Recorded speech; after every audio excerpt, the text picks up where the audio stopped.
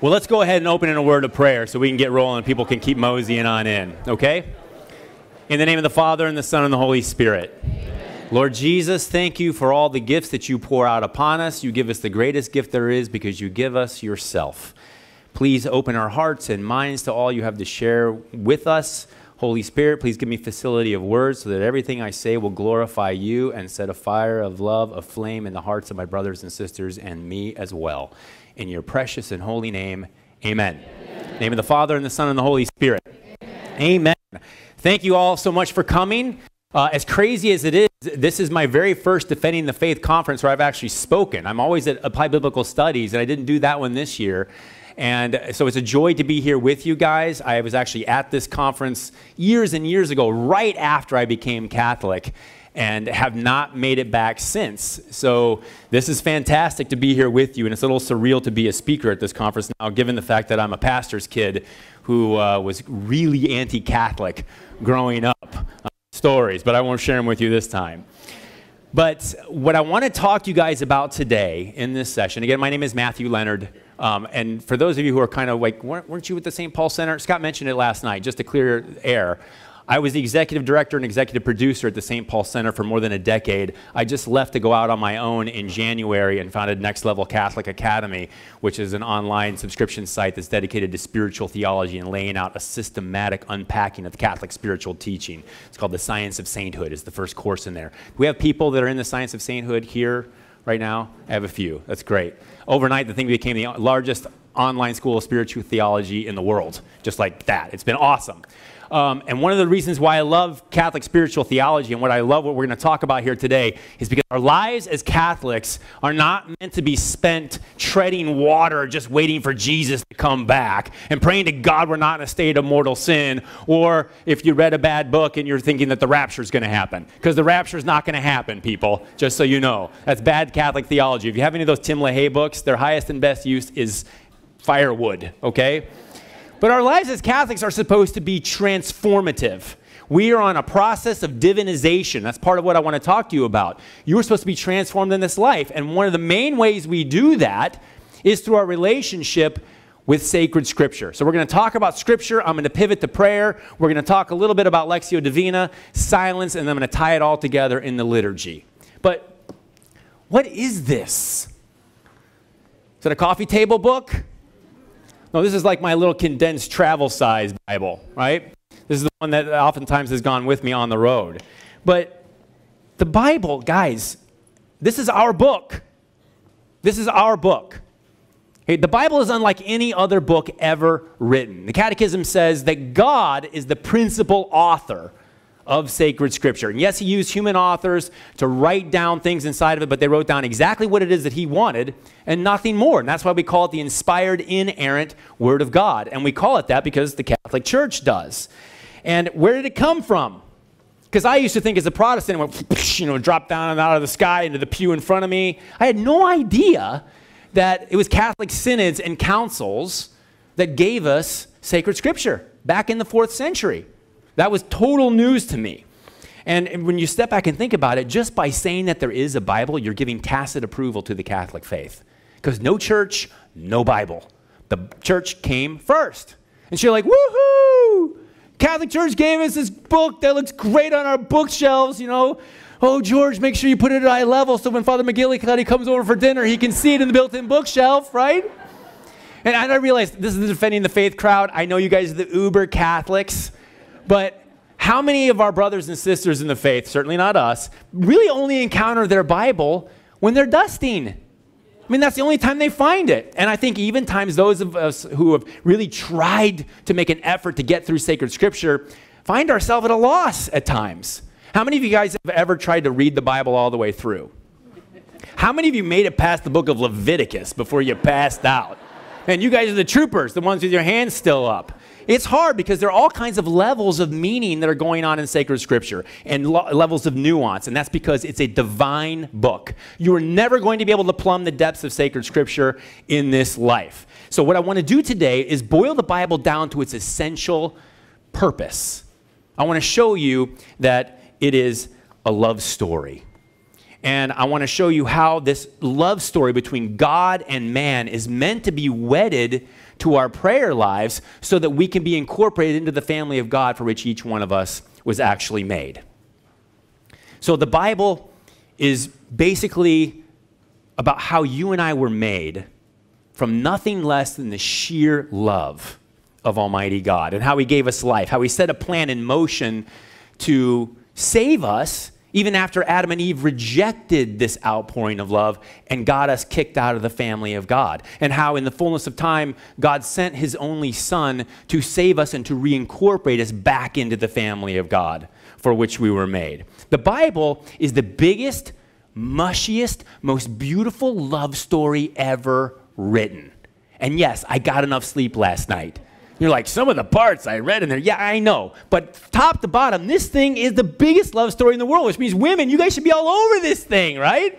Because you're always dragging us off to see like Pride and Prejudice and Anne of Green Gables and all that kind of stuff. I got 3 little girls. I've seen all of those things multiple times. And I'm not saying that men are not romantic. You guys heard me last night, right? That little love email I wrote to my wife. That email to female book I told you about is that thick.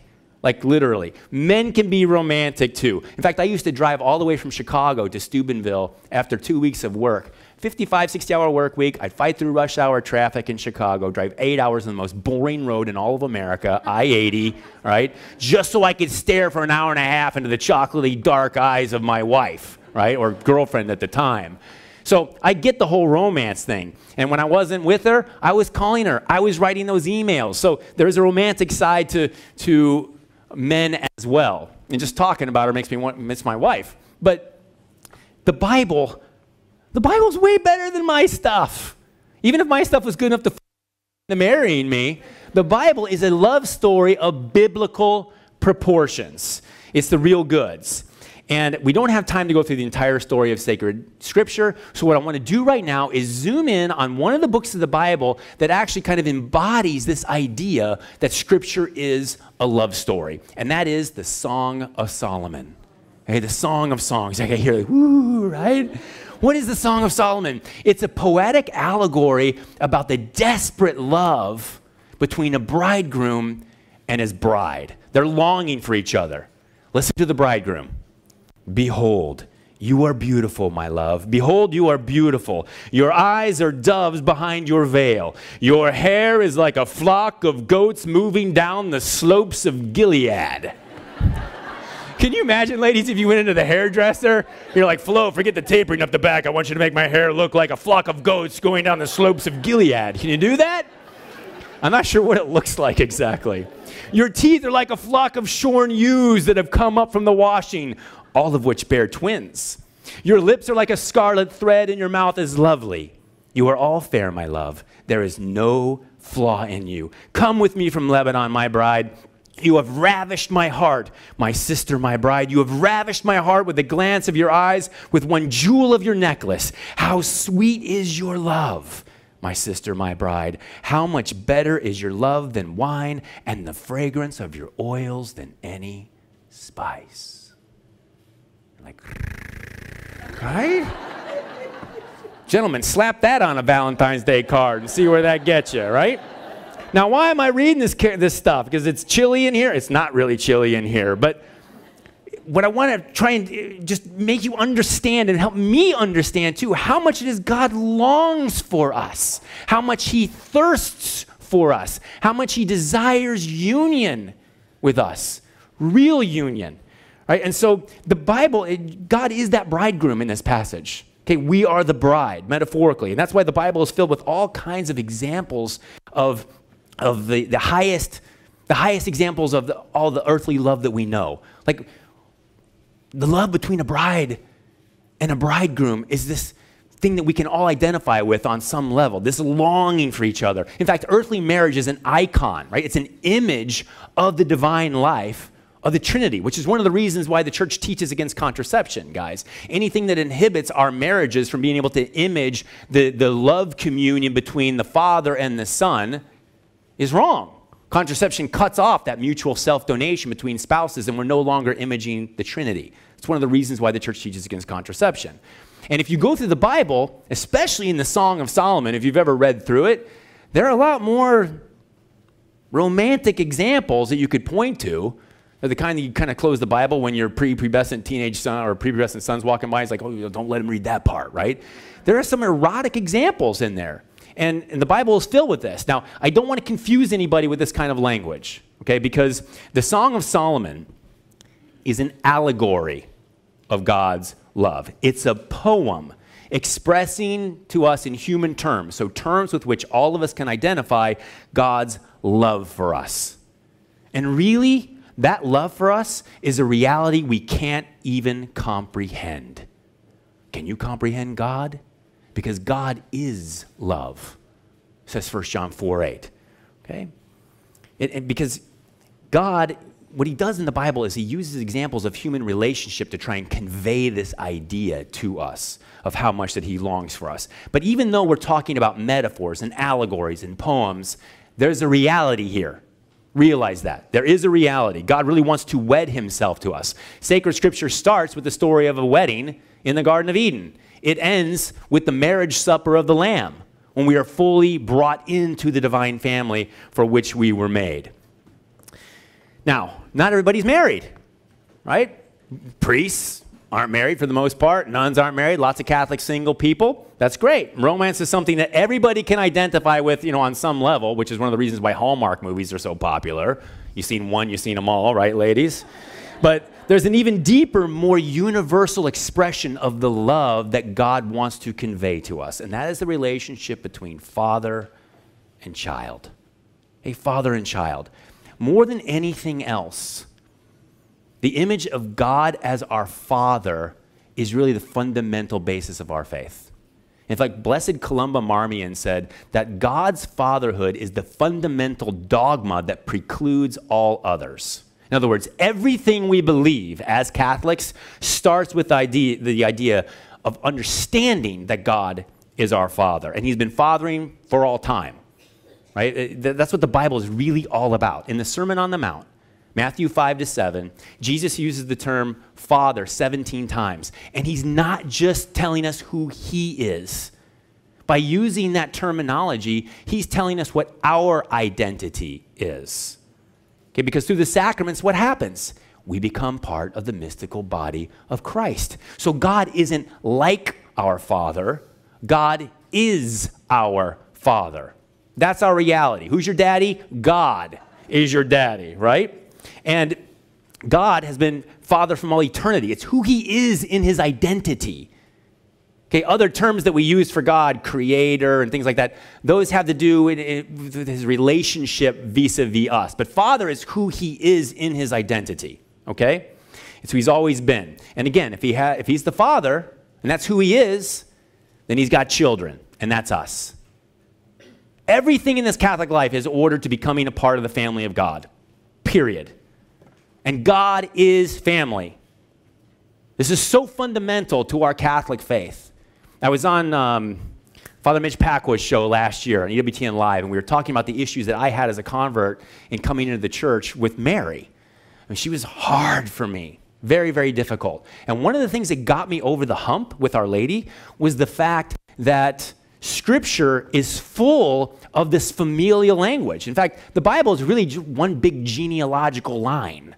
Those of you who have done the Journey Through Scripture series are very familiar with this, right? And understanding that God is a family, and that's what he's conveying in sacred Scripture, gave me context for Mary. You have a father, you got a son, and then there's Mary, and she's our mother. Now, obviously, she's not divine. I don't want to be accused of heresy. I have whole other talks where I talk about spousal union with the Holy Spirit and their relationship and all the rest of that. I get that.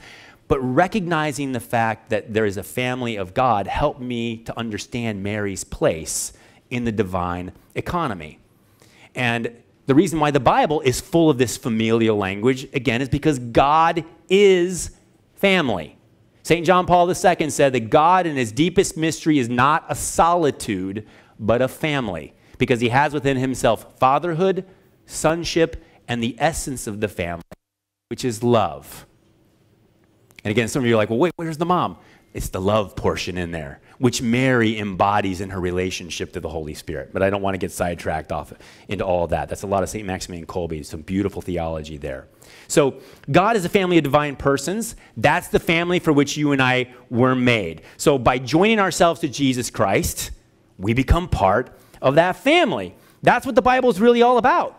It's the story about God's undying, unchanging, overwhelming, stupendous love for you, his child. And this life is all about making that relationship with Almighty God a reality. Okay? And some of you are like, well, Matt, how do we make that happen? How do we enter into that relationship? Because I've been hearing this language since before I was conceived. I know I'm a child of God. I've heard about God as my father and Jesus is my brother, but I struggle with what that relationship really looks like. How does that apply in the actual world? Well, obviously, the way we enter into the family of God starts with the sacraments. Right? That's fundamental. It starts with baptism and confirmation and Eucharist and confession and all the rest that are ordered for your vocation. But realize this, Catholics. The sacraments don't do you any good if you do not have a life of prayer. There's enough grace in one consecrated host to save the entire world. The only thing stopping it is us. Prayer is what gets us out of the way and opens the channels so that the grace of God can have its maximum impact upon our lives, so it can transform us. Okay? You have to have a life of prayer. Prayer is the key that unlocks the door of your spiritual life, of your relationship with Jesus Christ. It waters the soil so that grace can actually take root in our soul, can grow, and can bear fruit. So, now let's pivot from sacred scripture to the life of prayer. Because I know y'all know you're supposed to pray.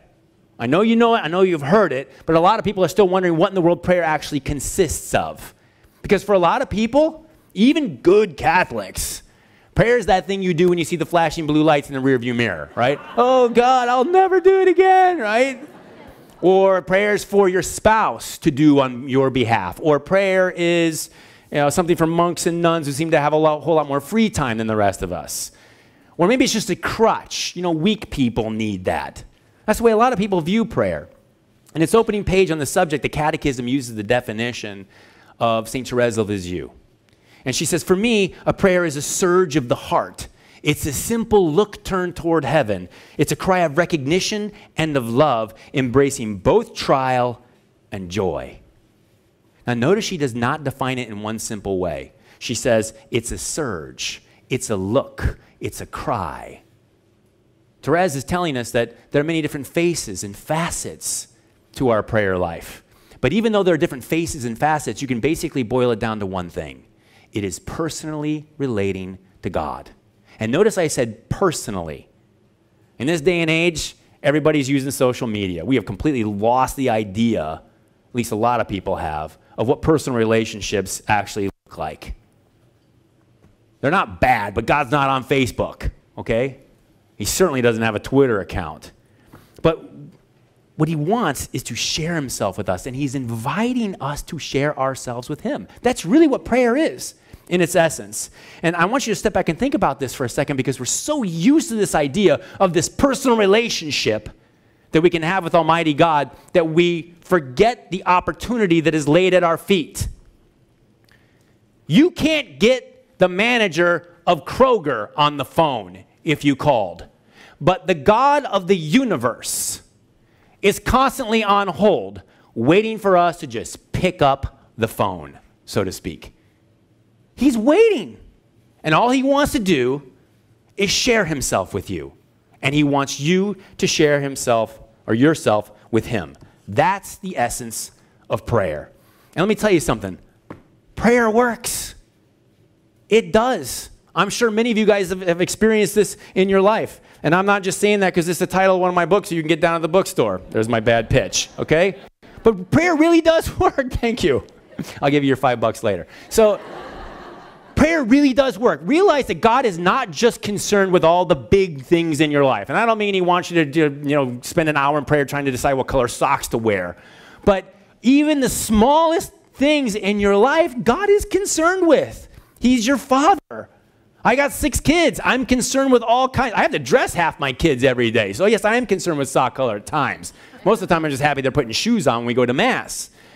But God wants to take care of every aspect of your life. I'll never forget, just a few months after I became Catholic, I was a student here at Franciscan, and I was in O'Hare Airport getting ready to fly to Austria to do my study abroad semester. And I was flying with a couple of my friends, and the problem was we were flying standby. Now, I fly a ton, speaking all over the place, and you just don't ever want to fly standby, much less internationally. And to make matters worse, there had been storms in Germany for 2 days, and flights were all backed up. And this gate was packed with people who wanted on the last plane getting out of Dodge to Frankfurt, Germany. And I wanted on that plane. And they called everybody, and me and my 2 buddies were the only 3 people left in the gate. And the whole plane was done, right? And I'm like, oh, God, please, right? Please let me get on this plane. It was like tumbleweeds going across the gate. My friends, they didn't care. You know why? Because they were in love. They're now married with 6 children. But all they wanted to do was make googly eyes at each other. They didn't care about spending the night in O'Hare. So I wanted to puke just looking at them. So I went across to the other side of the gate, and I pulled out my rosary, and I was like, let's see if this thing works, right? So I start praying. And I don't remember what decade it was, but I got to a certain point, and I saw the gate agent come up off the jetway. And as he's walking by, I said, you wouldn't happen to have any more seats on that plane, would you? And he said, how many of you are there? I said, 3. He said, grab your bags. I'm like, grab your bags. We ran to the ticket counter. He's like, it was the fastest check-in in airline history. We ran down the jetway, and we got on the plane. And I was like, woohoo! Right? God, thank you. And Mary too, right? And I was like, thank you for getting us on this plane. Stewardess walks up and she says, welcome aboard our 747. We have 3 seats left on this plane. 2 of them are in coach. 1 is in business class. I went, I'll see you guys later. Have fun touching knees or whatever you're going to do as Franciscan students, right?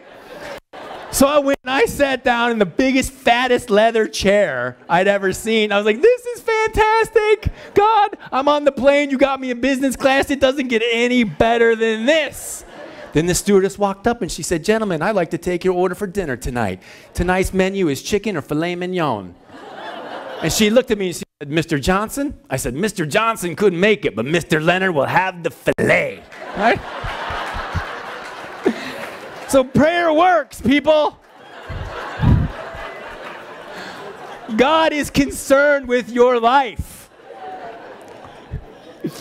But really, prayer is something that's built into our DNA. Realize that. This is something that you were made for. This is one of the reasons why you enter into a real life of prayer. Over time, it becomes easier. Doesn't mean you're not going to experience obstacles in your prayer life, but it's a lot easier after you've been praying for a year than when you first started. Why? Because this is what you were made for. You were made to enter into this kind of relationship with Almighty God. Remember, God wants us to be part of His divine family. He made us for Himself, right? By God and for God, as the Catechism says. And the only way that we can enter into the divine life of God, that we can become part of the family again, is if we become like Him. Okay? We have to become like Him. And the Catechism says that prayer restores man to God's likeness. Okay? So we have to do this. That's how we re-enter and we re-engage in the divine family of God. Now, I know that you guys know, you're uber Catholics, there are 3 different modes or states of prayer: vocal, meditative, and contemplative prayer. I cannot go through all these stages in detail. They're in both of my books. But the Catechism says it is not enough to have the will to pray. The road to hell is paved with what? Good intentions. Doesn't matter if you have the will to pray. You have to know how to do it, the Catechism says. There's an art to praying that is essential to the art of living as a Catholic. That's why I write books. That's why I have a podcast. That's why I do videos and all the rest of it. This is the fire that burns inside of me. It has transformed my life. And if you don't have a deep life of prayer, it will transform yours as well. I can tell you right now that the one thing that most Catholics do not have in their life that they need is a deep life of authentic Catholic meditation. You have to have this, guys. And authentic Catholic meditation doesn't mean twisting your body into some kind of a pretzel. It's got nothing to do with down dog or however you do that. It has nothing to do with emptying your mind either, like Eastern religions, which is the dumbest thing ever. Like, who wants a blank mind, right? Catholic meditation is about filling your mind up with God. That's what it's really all about. We want to fill ourselves up with him. It's the quest of the mind to seek to understand the why and the how of the Christian life, says the Catechism, in order to adhere and respond to what the Lord is asking. And it's so important that St. Alphonsus Liguori says that short of a miracle, a person who does not enter into mental prayer, meditation, will end up in mortal sin. Period. In another place, he paraphrases St. Teresa of Avila and he says, if you are not entering into regular meditative prayer, you do not need demons to carry you to hell. You carry yourself there in your own hands. Now, that's terrifying. And I don't like the smell of burning flesh, especially when it's my own, right? I'm assuming you guys don't either. So you have to pray. In fact, in one of my favorite spiritual theology books, those of you who are in Next Level Catholic Academy, I reference this guy constantly because he's phenomenal. Father Adolphe Tanqueray, in The Spiritual Life, says that meditation is the most effective means of assuring one's salvation. Meditation. You got to do it, okay? Now, you're like, wait, how do I do that? At the bottom of your handout, there are directions for you to get a free cheat sheet on meditative prayer. It's a 3-page PDF. It's free. Just use the directions at the bottom of the handout, and you get it delivered right to your inbox, okay? There are tens of thousands of copies of this thing. It's just the basics of how you enter into Catholic meditative prayer, okay? So it is not an option. Meditation is a necessary part of your spiritual life if you're going to get to heaven. Okay? The church knows that you need it, which is why there's an entire section of the Catechism that's only about prayer. And a huge part of it is about meditation. Now, what is it? Basically, meditation is attentive reflection on God aided by some kind of a spiritual input. Attentive reflection on God aided by some kind of a spiritual input. It could be a book. It could be a piece of art. It could be all kinds of different things, right? Maybe you're even in nature and you see something which helps you move into meditation. But it's an interior prayer where God begins to reveal himself to us. And it's not a one-way street. We ponder on the mysteries of God and he begins to speak to us. So there's a conversation that takes place. We focus on him, he speaks to us. And meditation is not shooting the breeze with God. Like, how you doing, God? Right? Whenever I enter into a third-person voice, it always is Italian. I have no idea why. But that's not the way we're supposed to do it. Prayer, realize this, guys, this is baseline. Prayer is always ordered to action. Always. Prayer is meant to transform your life. Because the whole process is about being conformed to Jesus Christ. And that involves some process here. Now, and speaking of process, this is one of the biggest areas of confusion for most Catholics when it comes to prayer. Prayer is not the same thing as process. Okay? Realize this. Prayer is a relationship with a divine person. It's not your Magnificat. It's not your prayer card. It's not your big fat breviary with the ribbons hanging down that shows everybody how holy you are. And yes, I have one too. All right? It's not that. Okay? Prayer is God, right? And all those things are good. Don't get me wrong. Those are necessary things, but they are tools. They are preparation to get you to move into real prayer. Don't just keep plowing through your rosary or your litanies just to get done. Because the goal isn't to get done. The goal is God. That's what it's all about. It'd be like if you call up your friend and you're like, come meet me for coffee. And when they show up and they're sitting across the table from you, you stay on your phone. Makes no sense, right? Put the tool down. Focus on the person in front of you, okay? You could go so far as to say that technically speaking, that reading and pondering and even reflection and focusing on the mysteries of God, that's not really prayer. They are preparation for the movement of the heart and will to God. But true prayer, says Father Thomas Dubay, who also wrote some great books on prayer, is adoring, thanking, praising, and sorrowing with inner quiet words. That's what prayer consists of. That means when your interior conversation with God starts, put down the thing that you're using to move you into that relationship. Okay, and also, don't be afraid to change things up. If you find this technique that you've been using for a long time in your meditative prayer is no longer helping you move into that conversation with God, then move on to something else. The one exception to that is the rosary. Our Lady said, pray the rosary. And guess what? I listened to Our Lady. So you keep praying your rosary. Prayer is not about feelings. It doesn't matter how you feel, okay? It's an act of the will. Sometimes you're going to have consolation, sometimes you're not, okay? We can talk about that in the Q&A if you want to. But let me zoom in now on one of the church's favorite forms of meditation. And Monsignor Charles Pope referenced this last night. And I'll bet you a lot of you guys are already doing this. But I want to talk for a moment about Lectio Divina. Now, Lectio Divina is just a phrase that means divine reading. It's reading and praying over sacred scripture. And it's been around for ages. In fact, Pope Benedict XVI takes it all the way back to the 3rd century with Origen. And from Origen, Ambrose and Augustine and others learned the method.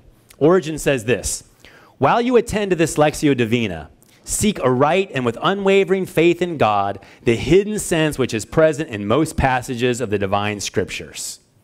So, because it's the story of how you're saved, the Bible is a really important part of our movement toward God, to our dialogue with God. When you read the Bible, says St. Augustine, God speaks to you. When you pray, you speak to God.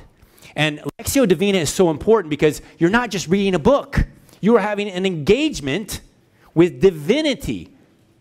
Okay? This is an engagement with the divine life of God. Now, it follows a very similar format to other forms of meditation, which you'll see if you download that PDF that I describe on the bottom of your handout. But because Lectio Divina is all about the Bible, and the Bible is a divine text, that means Lectio is in a class by itself. Okay? Now, there are 4 basic steps. They're on your handout: reading, meditation, prayer, and contemplation. Those of you who have really tried to read the Bible know that it's a little bit trickier than reading, a Harlequin romance book or a Tom Clancy novel, right? It's got all kinds of stuff going on. Sometimes you're like, what in the world does this mean? That's when a good commentary comes into play. Best one I've seen, Ignatius Catholic Study Bible, right? Curtis Mitch wrote most of the commentary in it. It's phenomenal. But what you need to do is figure out the literal sense of what's being said. In other words, what did the human author intend to convey? That's always your starting point when you're doing this kind of prayer, okay? Then from there, you move on to step 2, meditation. Now you're asking yourself, what does this passage actually mean to me? Is the Lord speaking to me? Is there something that catches my attention? If the answer is yes, you pause and you move to 3. You pray. If the answer is no, you keep on reading, okay? Remember, true prayer doesn't consist of method. It's the result of the method. True prayer is the movement of the heart toward God. Now, Lectio ends with contemplation, during which we take up as a gift from God, says Benedict, his own way of seeing and judging reality. So in other words, contemplating Scripture gives us the mind of Christ so that we can see the world as it really is. It gives us the ability to discern the thoughts and intentions of the heart, says Hebrews 4:12. That's the power of reading over and praying over the Word of God. Now, Guido the Carthusian. Guido the Carthusian sounds like local Italian muscle who moved to Steubenville from Chicago, right? He's really the guy who wrote the classic text on Lectio Divina. It's a 12th century monk. This is what he says. This is how he summarizes Lectio Divina. Reading seeks the sweetness of the blessed life. Meditation finds it. Prayer asks for it. And contemplation tastes it. The guy's Italian, right? He's comparing it to eating here. In another place he says, reading places solid food in the mouth. Meditation chews and breaks it. Prayer extracts the flavor. Contemplation is the very sweetness that gives joy and refreshes. Like the psalmist says, taste and see that the Lord is good.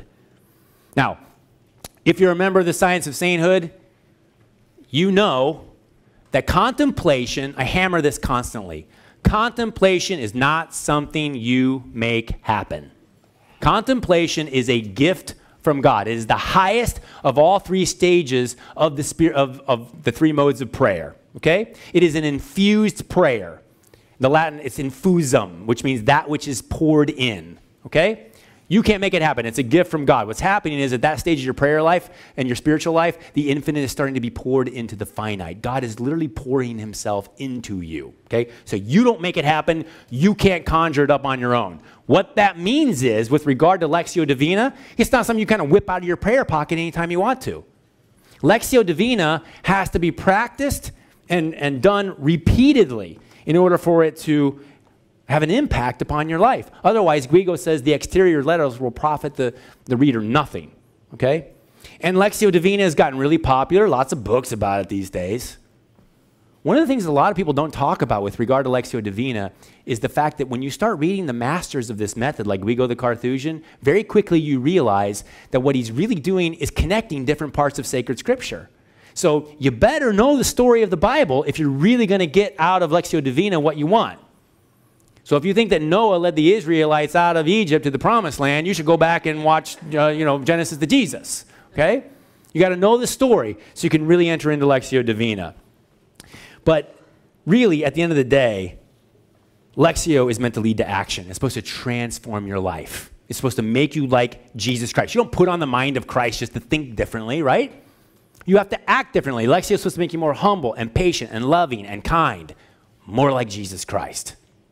And if you're going to be like Jesus Christ, there's one other thing we got to talk about here. And that is something that a lot of us don't fully grasp or understand the importance of. Silence. This is huge. Now, typically, we associate noise with our kids or our grandkids. I got 6 kids. Sometimes the TV is so loud, the neighbors 2 houses away know what we're watching, okay? But really, even though we associate it with our kids and our grandkids and all the rest, when we shush our kids or grandkids, it's really so we can hear something else. We want to hear the iPad or the radio or the TV or whatever else. We're not really craving silence most of the time. And in this day and age, we are so conditioned for distraction and noise. It's everywhere. Music is constantly assaulting us. You walk into the grocery store and there's music playing. You go pump gas and all of a sudden TV screens pop up and start yapping at you. You get on an elevator and you're hearing a bad orchestral version of Milli Vanilli, right? Like, give me a break. Why? Why all this constant noise? Well, it's really pretty easy, actually. Silence is scary. Silence is scary. It forces us to peer inside and be honest with ourselves, right? In silence, you're confronted with yourself. In fact, you could go so far as to say that silence puts us to the test because it forces us to peer inside and to be honest with ourselves. I once read about how soon-to-be beatified Archbishop Fulton Sheen made any directee that came to him go to adoration for a solid hour with no books, no nothing, just them and God. And the reason why he did it is because he knew that God would do all the heavy lifting for him. Okay? Now, unfortunately, the modern world has no time or tolerance for silence. Like, it's got no value in our utilitarian universe. We're so obsessed with production and exploitation of resources. So what do you do with silence? It has no value. Right? What can I do with it? Who's going to pay for silence? Now, in the eyes of the world, silence is a holy uselessness, says the French philosopher Max Picard.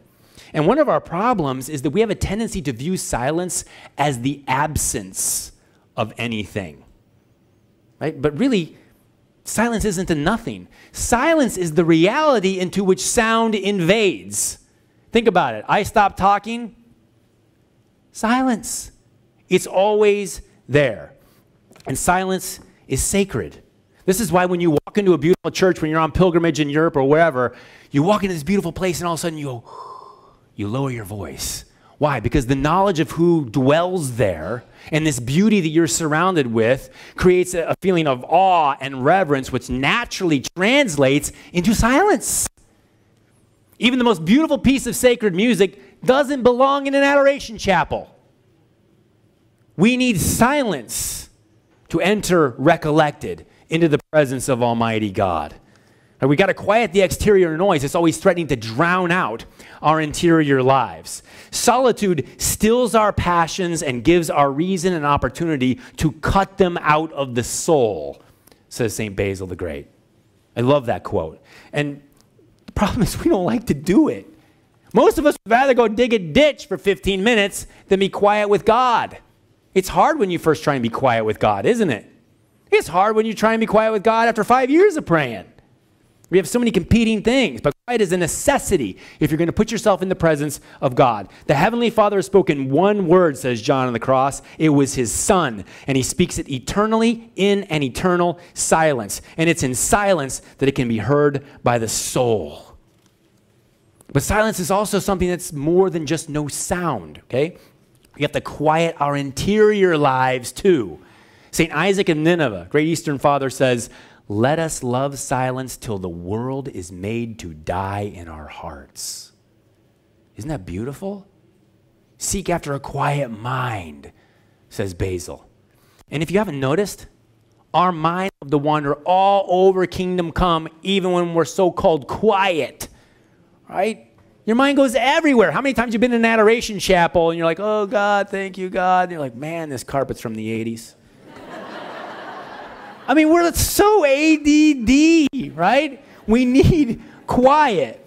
Yeah, distraction from within is just as problematic as distraction from without. And St. Teresa of Avila says, if you experience distraction in prayer, just give it back to God and it becomes a prayer in and of itself. But it's better to never be distracted in the first place. Now, what does that mean? It doesn't mean you move into, for those of you from the 60s, Maxwell Smart's cone of silence, right, for the rest of your life. But what it does mean is reining in your consumption of the world in general terms.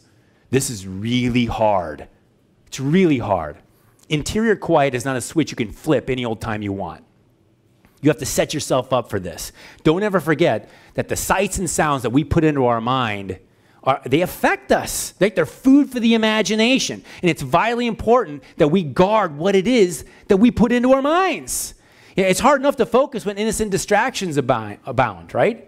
It's downright impossible to focus if your mind is distracted and consumed with the trash you dumped into it last night because you were binging on Netflix, which should have canceled already anyway because of their abortion stance. Okay? It's hard. I know, people.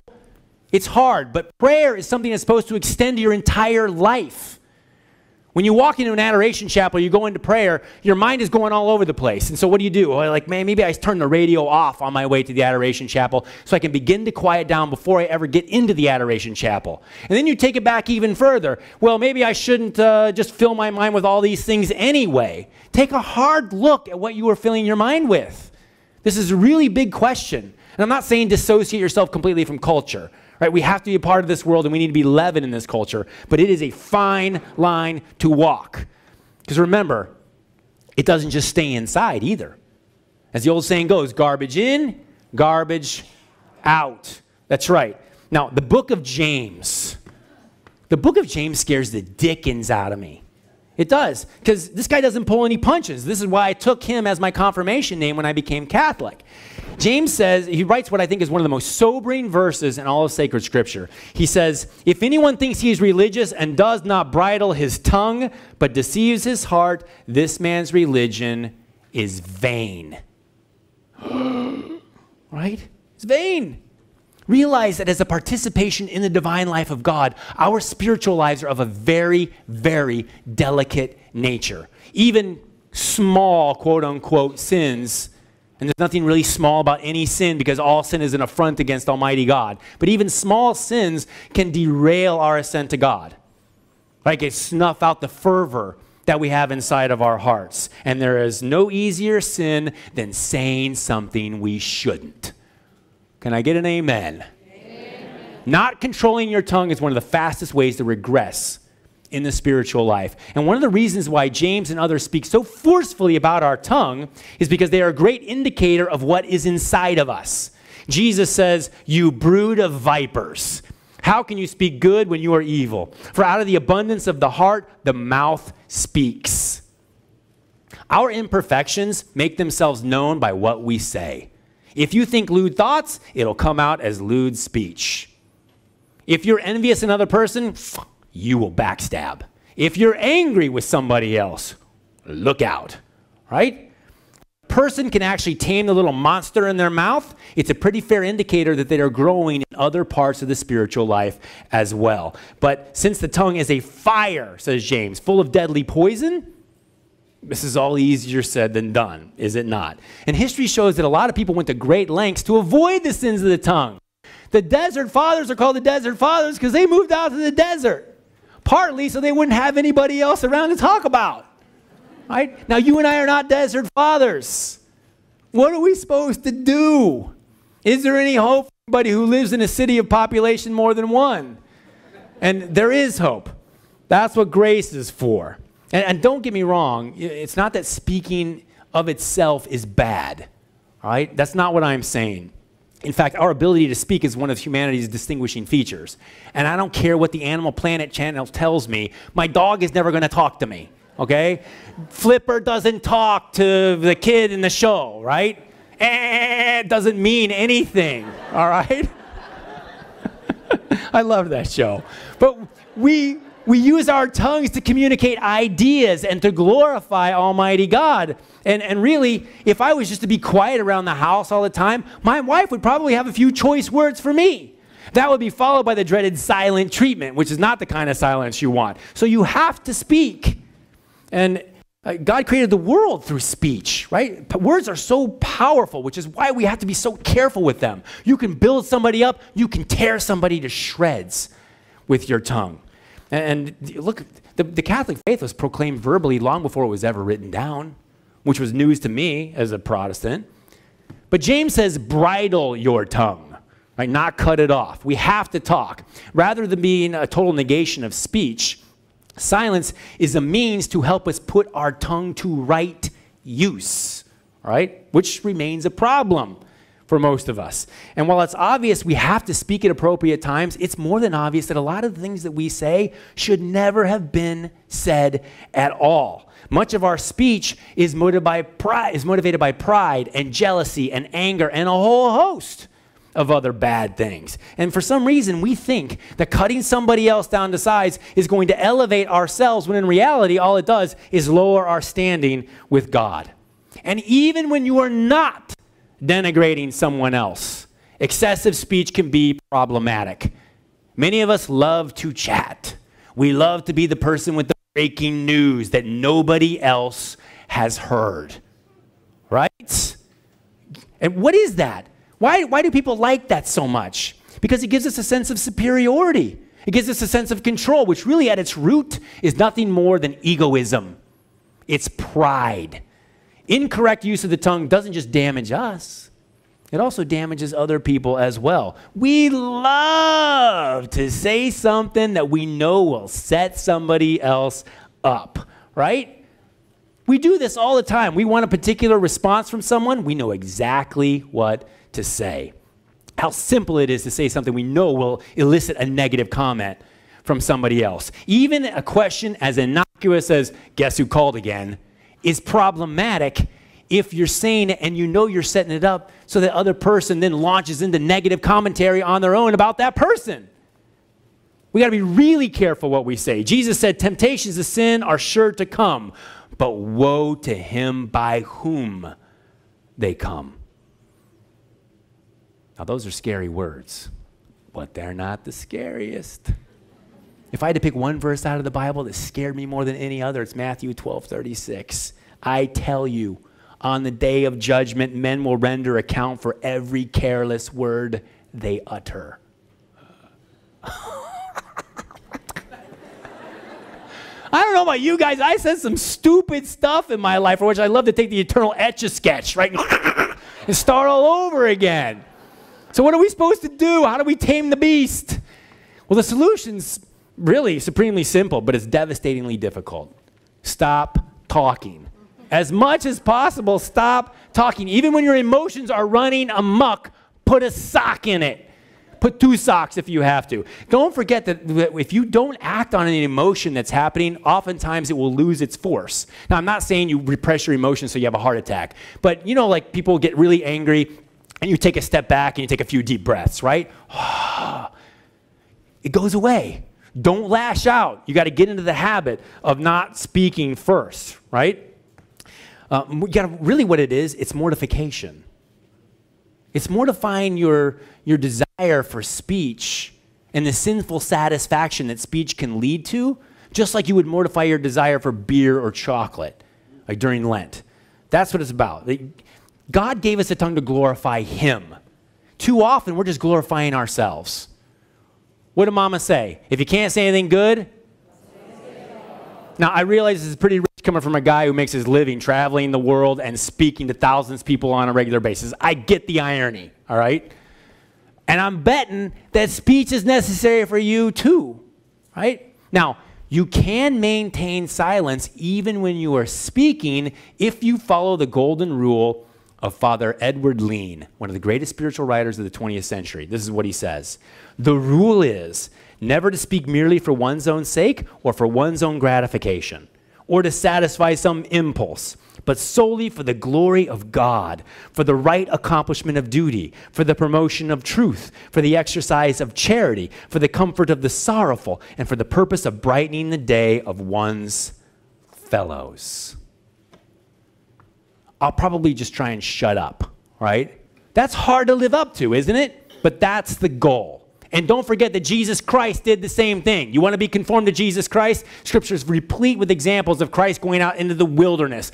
In Mark, the Holy Spirit drove him out into the wilderness so he could be quiet for 40 days and 40 nights before he even launched his public ministry. He was up all night in silence with his Father before he chose the 12 disciples. So if the second person of the most holy Trinity found silence and quiet as a necessary part of his conversation with the Father, shouldn't we too? Right? All right. Now, there's a reason I started with the Bible and then moved to prayer. And the reason why is because the Bible and prayer go together like Hall and Oates. Okay? Or some of you are older, like, who are Hall and Oates? Captain and Tennille. Okay? The Carpenters. All right? Look, this is one of the things that reminds me of how great it is to be a Catholic. Because realize I had the Bible in prayer as a Protestant. My Bible wasn't quite as big, but it was still pretty good. I was reading and praying over sacred scripture long before I ever thought about becoming one of you people. But that's as far as I could take it. But the Catholic Church takes it to the next level. Why? Because the Bible and prayer come together fully in the Mass, and they lead us to the Eucharist. They lead us to a real encounter with Almighty God. It's in the liturgy that God interacts with us most powerfully. Personal prayer finds its end in the liturgy. Its source and goal, says the Catechism. Why? Because the liturgy is the activity toward which the liturgy is the summit toward which the activity of the church is directed. Everything you do is ordered to the liturgy, which means, people, if you have a daily Mass that is available to you and you don't have anything that's keeping you from going, what is wrong with you? The God of the universe makes himself available to us, and that's the summit toward all of our activity as Catholics, is to enter into that communion that we have with him that's only available in the Eucharist. If you can get to daily Mass, you better get there, right? The liturgy is what brings us into the mystery of God. This is where heaven and earth kiss. Right? This is where all the love that God has for us that you see play out in sacred scripture, that you begin to experience in your life of prayer, come together, where God literally pours himself out into us. We become part of him. He becomes part of us. We're consuming him in the same way that the Israelites consumed the Passover lamb back in Exodus 12. Why did they partake of that sacrifice? Because it became a part of them and they it. That's what we do with Jesus Christ in the Mass. St. Augustine says, if you receive well, you are what you have received. We eat God. Get to the liturgy as often as you possibly can. Guys, this is what it's all about.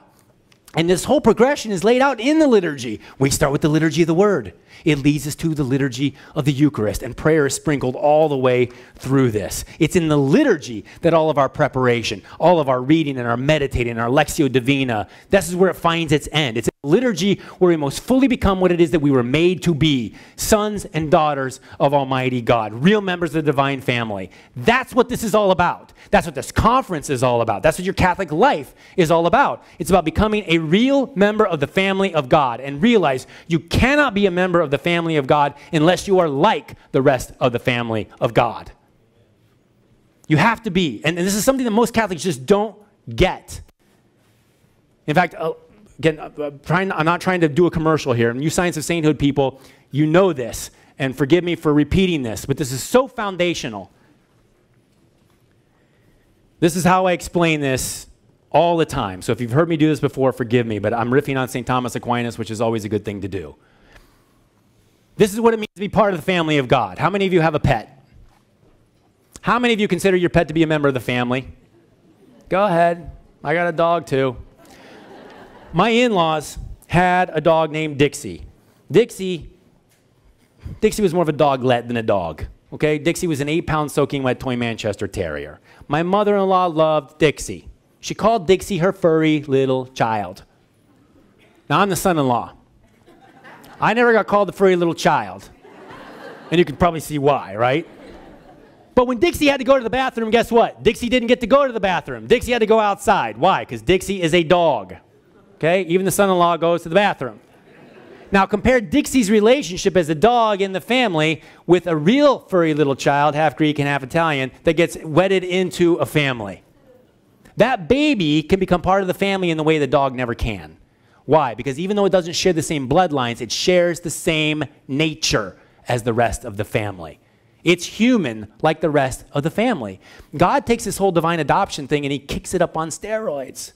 Because Jesus, the second person of the most holy Trinity, in his divinity came and he took humanity, his sacred humanity, and he wedded it to his divine nature. So that through the sacraments, you and I pass through his sacred humanity and on into his divinity. Why? So we can be like him. So that we can participate in the divine nature of God, says 2 Peter 1:4. If you're going to be a member of the divine family of God, you have to be divine like the rest of the family. You have to share the same nature as the rest of the family. That's what this is all about. That's what the incarnation, passion, death, and resurrection and ascension of Jesus Christ was all ordered to. We talk about the family of God. There is a reality there. Your entire movement through this life is about reacquiring the nature of God. It's going beyond what Adam and Eve had. I shouldn't even say it's reacquiring. You're going beyond what Adam and Eve had back in the garden. Oh, happy fault, oh, necessary sin of Adam, which gained for us so great a Redeemer. Why is it a happy fault? Because now we get to become part of the family of God in a real way. Adam was on his way into the family. He got derailed. He got sidetracked, got kicked out of the family before he was fully divinized. The Catechism says he was destined to be divine. It never happened. You are destined to be divine in reality, and it happens primarily through the sacraments and a life of prayer. But you have to become divine. This is the public secret of Catholicism. I don't know why more people aren't talking about this. If we really understood this, we wouldn't be tearing churches down, selling them to Protestants, or becoming nightclubs. It breaks my heart. We'd be busting out the walls to add additions because more people were going, how do I get a piece of this? But we're not living this because we haven't really fully absorbed the fact that your destiny is to be divine. That's mind-blowing when you think about it. Is it not? Is it not, Catholics? Amen to that.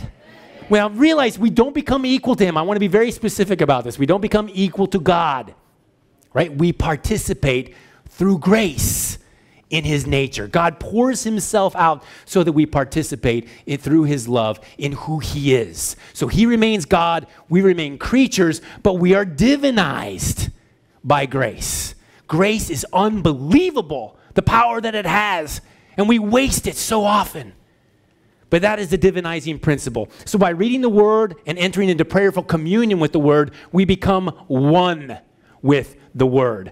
That's what it's all about. That's what Catholicism is all about. And it's not something that just happens later when you go to heaven. It's something that happens right now through a life saturated in Scripture, through a deep life of prayer, and getting to the sacraments as often as you possibly can. And realize God, the maker of the universe, who holds your very being in existence right now, is your Father.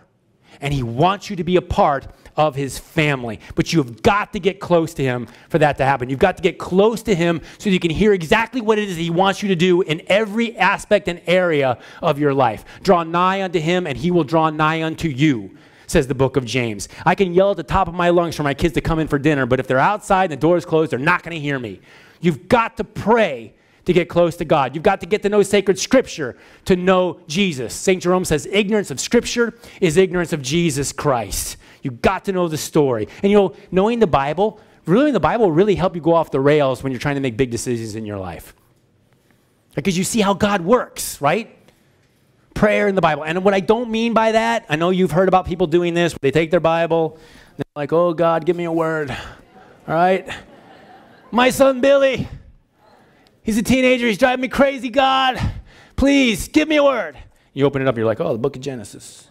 Take your son, your only son, whom you love, and offer him as a sacrifice upon one of the mountains which I shall show you.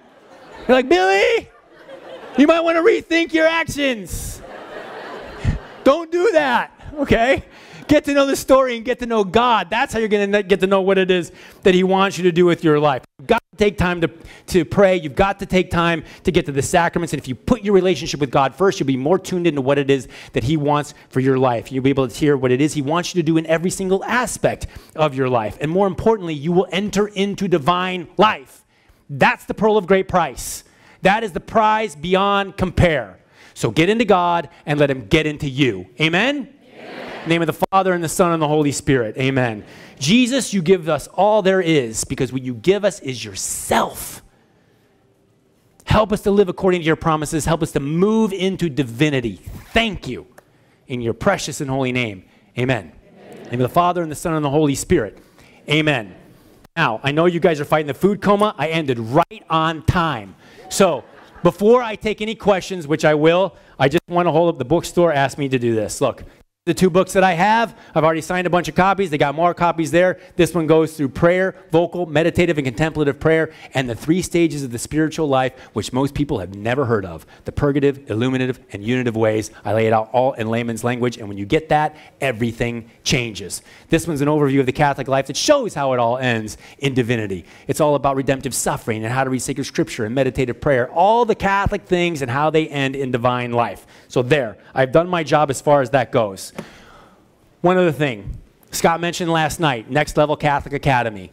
It is closed down right now. I got too many people in it for me to handle at the point in time, so I shut it down. I'm reopening the doors to this at the end of the summer. It's already the largest online school of spiritual theology in the world. There's a wait list. You sign up on the wait list, you get a discount, okay? You can go to nextlevelcatholicacademy.com. It's on the bookmark. I know you guys are going to buy books. You guys have bought your books. I gave you a bookmark, all right? So, what questions can I answer? Yes, ma'am. I'm sorry, I can't hear you.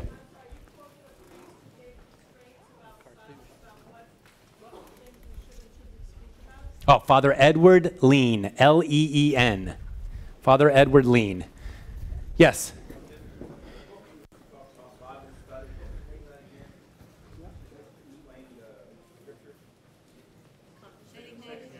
Oh, the Ignatius Catholic Study Bible. Yeah, you can buy that for like $15 on Amazon. The full Bible is not out yet. It will come out next year. The New Testament you can buy in a bound version. You can buy fascicles of the Old Testament right now, but it's not all one bound copy. It's coming. Yes. Fulton Sheen made an adoration hour every day, and he said that all of his preaching came from that. That's exactly right. Very, very powerful. He said Fulton Sheen made a holy hour every day. In fact, he made more than a holy hour every day. On the Art of Catholic podcast, which I have, which is free audio. If you guys don't know what podcasts are, someone can explain it to you. But my next guest is named Monsignor Hilary Franco, and he is a man who lived with Fulton Sheen for 12 years, I think, and worked with him. If any of you guys ever saw, if you're old enough to have ever seen Life is Worth Living, or you've seen it on YouTube, this man that I interviewed was the angel who erased the blackboard for him. Yeah, he's amazing. He's been a priest for 64 years, and not only did he live and work with soon-to-be beatified Fulton Sheen, he lived and worked with St. John Paul II. This guy's phenomenal. So he's the next guest I have on the Art of Catholic. Anybody else? Yes? Did you mention a book called something like In the Spiritual Life? The Spiritual Life by Father Adolphe Tanqueray. T-A-N-Q-E-R-E-Y. Tanqueray. I'm going to tell you right now, it's this thick. All right? Guys, look, the reason why I started Next Level Catholic Academy to begin with is because all the things that we do as Catholics are ordered to the spiritual life. All kinds of other theology are great, right? But the rubber meets the road in how you live your life and how your interior life is integrated with God. That's where it all comes together. You're not going to get to heaven by knowing the Bible. You're not going to get to heaven by knowing the dogmatics of the church. You're going to get to heaven if your interior life is wedded to God. That's what the spiritual life is all about. Next Level Catholic Academy is 10-minute videos that systematically lay out what the ancients called the science of sainthood. That's the name of the course. It's called the science of sainthood. Why? Because it's not a free-for-all. There is a systematic progression that you and I are supposed to go through in this life. Just like you grow from being an infant into adolescence and an adult in natural life, you do the same thing in the spiritual life. And it's all laid out. Can I get an amen from any Science of Sainthood members? Amen. Woohoo! Right? Another question. Yes, ma'am. Who's your favorite father of the church? My favorite father of the church, that's like picking between my children. My favorite father of the church is probably St. Ignatius of Antioch. And the reason why is because when I was coming into the church, I first read him back in the 2nd century saying that he was talking about the Eucharist, which blew my mind. I'm like, oh, that's a Catholic word. We don't have a Eucharist. And he said, if you are outside of your bishop, you are outside of Christ. We didn't have a bishop. And that was the first guy who was like, oh my goodness, the Catholics might be right. And so that's why he remains my favorite. Yes, ma'am. Attentive reflection on God aided by some kind of a spiritual input. It's on your handout, that definition. Yes. We have a horrible time in our church with talking before Mass. Oh, yeah. And we have a brand new pastor. How can I talk to him or what word? With prayer and fasting first. It's such an annoyance, isn't it? You're trying to enter into Almighty God, and it's even worse afterwards. Realize, guys, that the prayers that you give after you're receiving communion are the most powerful you can give because you're literally united with God in the closest way that you possibly can be. But you prepare for it before Mass. And other than having the priest say something from the ambo, that's the only thing I've ever seen that's effective, or having the organist say something before Mass starts. Other than that, I don't know what to tell you because it drives me crazy too. Yes, ma'am.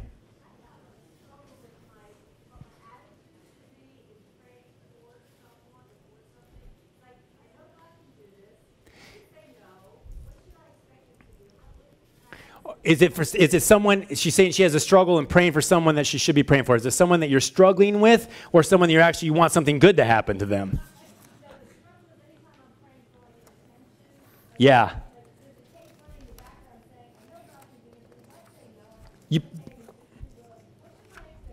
Your expectation should be that the will of God is going to be done. St. John Damascene says, prayer is asking God for what is fitting. And that's the key. So you're praying for the will of the Lord to be done. And realize, guys, if you want the right answer, if you want to get what you want in prayer every single time, there is a real simple secret to it.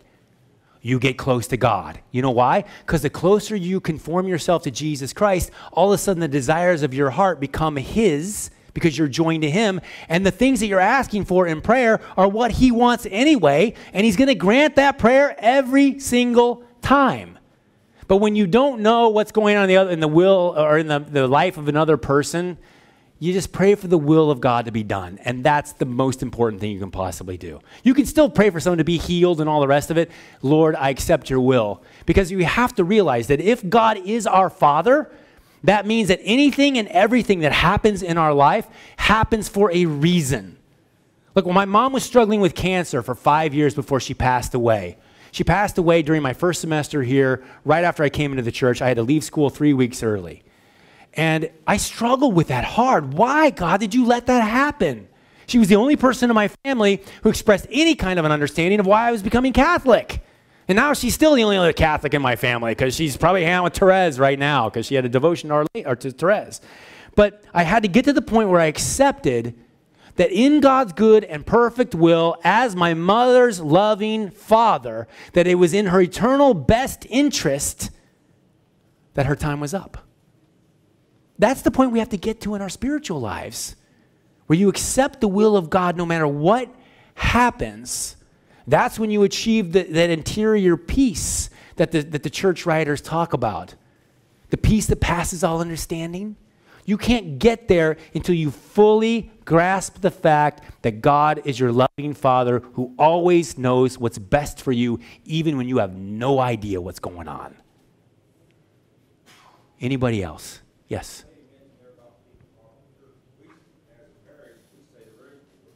Yeah, they say the rosary before Mass. Until the one dude who thinks a decade means it takes 10 years, and he's like, oh, Hail Mary, like Mass is supposed to start. Yes. You're a busy man, you travel, you've got 6 kids. Would you mind telling us how you fit meditation into your life? Yeah, sure. It's hard, but you make a commitment to do it. Now, I'm not a monk or a nun. I made a rookie mistake as a kid. I talk about this in the Science of Sainthood, actually, where when I first fell in love with the Lord through prayer life, and I knew I needed to get really serious about my prayer life, I started sequestering myself off. I sneak off and I go pray, and I leave my wife to do the diapers. And finally, I realized, Matt, you idiot, you're a dad. That's your primary vocation. You need to be out there with your family because you're a dad, right? So what I had to do was say, okay, I got to get up before everybody else does. That's the only time I'm going to find to pray. This morning, I was up before everyone else. I went and I prayed my rosary. Now, I planned it. I know we're going to have a holy hour tonight, so I planned the rest of my meditation during that. My schedule is such, and you have to have a schedule. If you don't, it's not going to happen.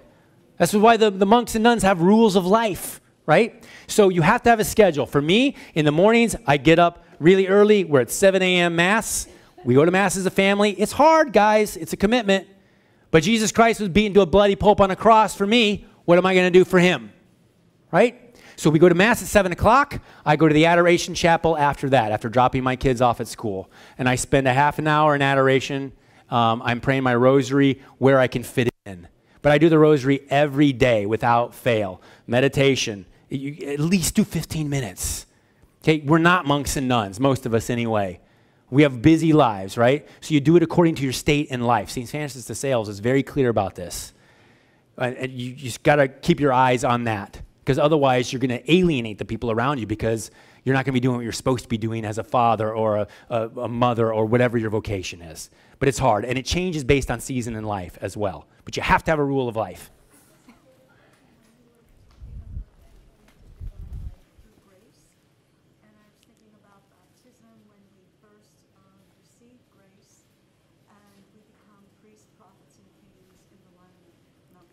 Right. It's yes. So I should have had the microphone up to you. She's talking about when we are baptized, we are entering into the life of grace. And we enter into the life of Christ as priest, prophet, and king. We enter into every aspect of God's life at baptism. And getting back to what we were just talking about, how you grow up in the faith, those 3 sacraments are the sacraments of initiation, right? So by the time we hit confirmation, whenever that is in your diocese, what's supposed to happen is that seed of grace that was planted when you become part of the family of God at baptism. Now you're not just a child of God. Now you're taking on the mission of Jesus Christ. You're supposed to be growing up in the faith enough to be able to start to live as a Christian based upon the grace you get. I know there's a big argument over when you should do confirmation. I'm of the camp where the earlier the better, because I want the graces for my kids, right? But you're right. We're integrated into that mystery of who Jesus Christ is. But of course, the baby doesn't realize that, right? But over time, the baby does. And our job is to make them to recognize that, right? And you know how you do this? Guys, it's not rocket science. You model your life of prayer. You model the Catholic life for your kids. My daughter, when she was 8 years old, I think, I found a piece of paper that was a school project. And it was one of these where they start the sentences off and then the kid's supposed to fill it in.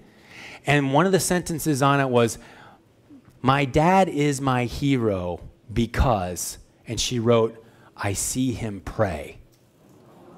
You have no idea what they're looking at. So you got to model who the Father is. This is terrifying to me as a dad. My kids are going to relate to Almighty God based on how I treat them. That's sobering. And same thing, ladies, with regard to Mary. We don't talk about that very often. But this is the reality. We model it for our kids just like Jesus Christ modeled it for us, starting with baptism. Yes? When I enter into meditation, how do I pick the scripture that I'm going to do? Sometimes I will have a book that I choose that I'm just going to make my way through that. Most of the time, though, I use the Liturgy of the Hours. I mean, I have the Magnificat on my phone. I use it a lot. And I just go through the daily readings, or I use the morning prayers because they're just replete with scriptures. So I'm just praying along with the whole church, which is, there's real power in that. Yes? Yes. Generally speaking, yeah.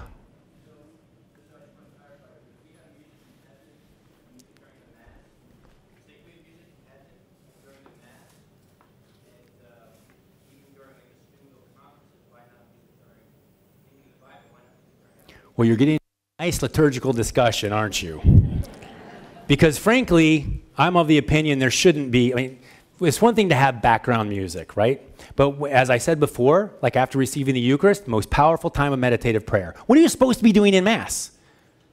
Praying, right? And your union with God is consummated in that Eucharist. You're entering into the divine life of God. And this is what, being a human person, we relate to God through our five senses, right? That's the way he made us. It's very difficult for us to not be distracted by the things that are going on around us. That's why we need silence. And this isn't Matt Leonard's opinion. This is the opinion of the fathers of the church, the great spiritual writers who talk about the importance, the critical role of silence. When you walk into an adoration chapel, it's hard enough for me to quiet my mind. If I hear a tune that I know, like unaccompanied Bach, my mind is going right along with the music. Right? It's so much more difficult for me to focus on Almighty God. That's why silence is so important, because you got to quiet down the interior life. I'm not saying music is bad at all. There are time and place for everything. But when entering into meditative prayer, quiet is the perfect environment for it. Yes? Absolutely. Am I a fan of St. Ignatius? I've celebrated Mass on pilgrimage in St. Ignatius's room where he recuperated after he had his cannonball accident, where he had his conversion.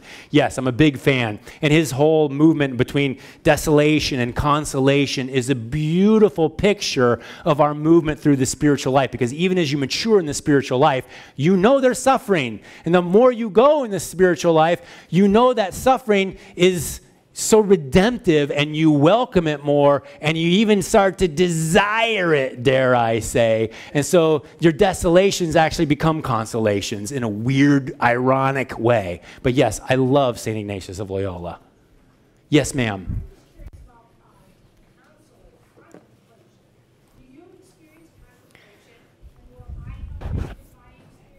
Contemplation is the question. Okay, this is the last question because I know it's quarter after. You cannot make contemplation happen. It happens to you from God. You prepare for it mostly through meditative prayer. Okay? That's how it happens. But you get to a point in the spiritual life where God starts to move you into contemplation. If you are someone who prays a lot, you have probably gotten to the point where you suddenly feel the urge to stop praying your rosary or to put the book down that you have and just be present with God. There's a great line of the peasant in Ars who said, I look at him and he looks at me, right? That's the beginnings of contemplation. You know, theologians talk about how it is we see God in the beatific vision in heaven. Contemplation is the beginning of that sight. How do you know it's happening? It's one of the things I go over in the Science of Sainthood, Next Level Catholic Academy, right?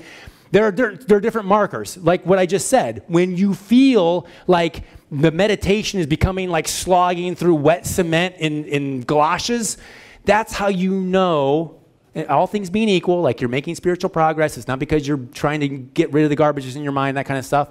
But when meditation starts to become difficult, that's when it's an indicator that you are beginning to move into contemplation. But you cannot make it happen. What happens is God kind of puts you in this tractor beam and he's slowly drawing you toward him. Now, that said, the spiritual life is a marathon. It's not a sprint, right? And so you can be in different stages and different modes of prayer at the same time. There are multiple levels in each one of these stages that you are making your way through. So you can have the beginnings of contemplation of that infused prayer and still be meditating in your transition time. And the spiritual writers differ with regard to exactly when it happens, but it happens at a different point for each person, because even though we go through the same stages, you're an individual. And God's going to give it to you when he knows that you are ready. But you have to be aware of the nuances of what it is you're looking for. Otherwise, you can miss the boat, which again is one of the reasons why I founded this whole academy. So I will close with that. Thank you guys very much. God bless all of you and enjoy the rest of the conference.